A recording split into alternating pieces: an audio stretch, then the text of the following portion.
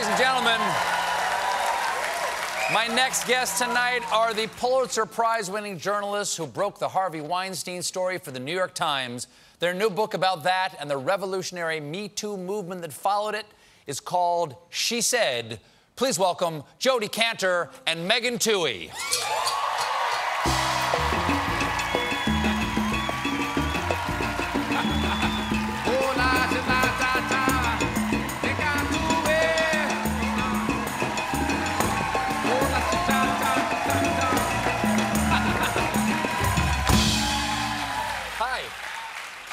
Thanks for being here. We're thrilled to be here. I have followed your work closely, especially the last couple of years, and I'm really looking forward to your book, some of which I have read already. It's called She Said, and it's about breaking the sexual harassment story that helped ignite a movement. You both won the Pulitzer Prize in 2018, not for investigative reporting, but for public service, which is the best Pulitzer Prize, right? That is the best. Is that the best one? It meant a lot to us. It's the best one.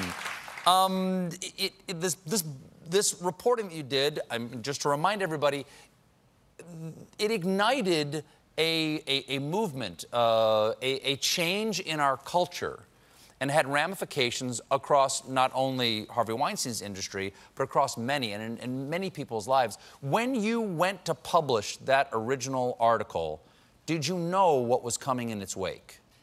We had no idea. All we knew at the New York Times in 2017 was that we were committed to investigating sexual harassment across a variety of industries, from Hollywood to Silicon Valley, to the restaurant industry, and even the auto plants. But we had no idea what the impact of those investigations were going to be whatsoever. This book now is being called on All the President's Men of the Me Too era. A, who's going to be played by Robert Redford? And B, why tell the story behind the story you told? Because these stories have come to mean so much to so many people, we wanted to bring everybody else with us on this journey. First of all, a lot of what originally happened in this investigation was off the record. So we needed to go back and find a way to share those secrets and to bring people through the process and really show you what we witnessed, bring you into our partnership, have you there in our office during the final confrontations with Harvey Weinstein. And also we wanted to push further because the initial investigation showed a piece of the puzzle, but there were so many unanswered questions. How could a company, the Weinstein Company, become so complicit in abuse, for example? That's a story about the Weinstein Company, but it's also a story about all of our workplaces. If you see some sort of wrongdoing in your workplace, what do? Well, tell me about the final confrontations with Harvey Weinstein. What kind of intimidation did he, and I assume the company, bring to bear against you guys? Well, he amassed a group of high-powered lawyers who were going to threaten us with a lawsuit if we went forward with our story.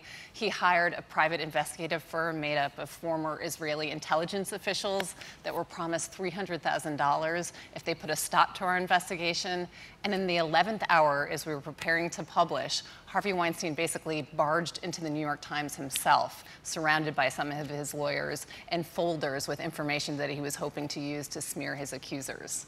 Well, we're coming up, this was in October of 2017, right? So we're coming up on a 2-year anniversary of the publication of this story and the igniting of the Me Too movement. Now, the hashtag Me Too and that idea existed beforehand, but this really amplified it, and it became a national movement.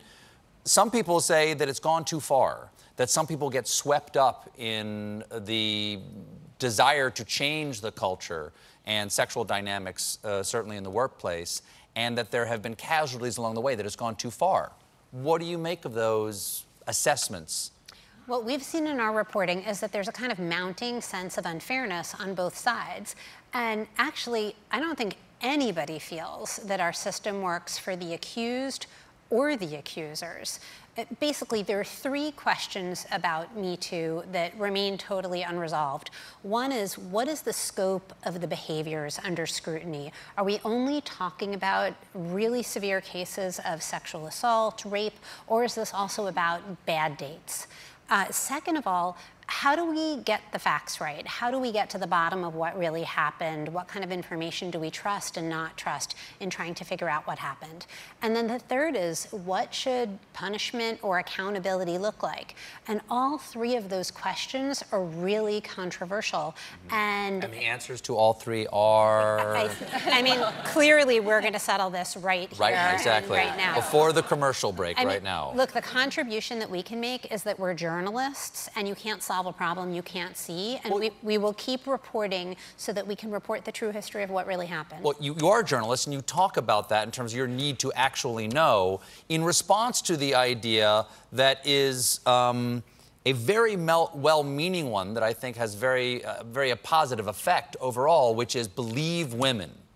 But you point out that as journalists, you've got a different attitude toward believing. What is the motto that one of your colleagues has on his desk? Well, you know, actually, one of my reporters, I got my start at a newspaper in Wisconsin, and my editor used to have a saying pinned over his desk, which was, if your mother tells you she loves you, check it out.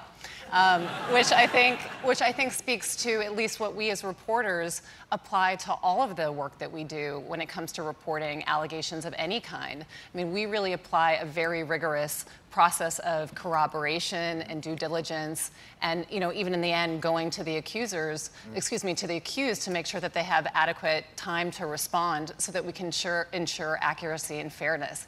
Even when it involves, like, Harvey Weinstein barging into the New York Times, we're going to go through that process to make sure that we're producing airtight stories. We have to take a little bit of a break, but right back with more of Jodi Kantor and Megan Twohey. We'll talk about where we go from here.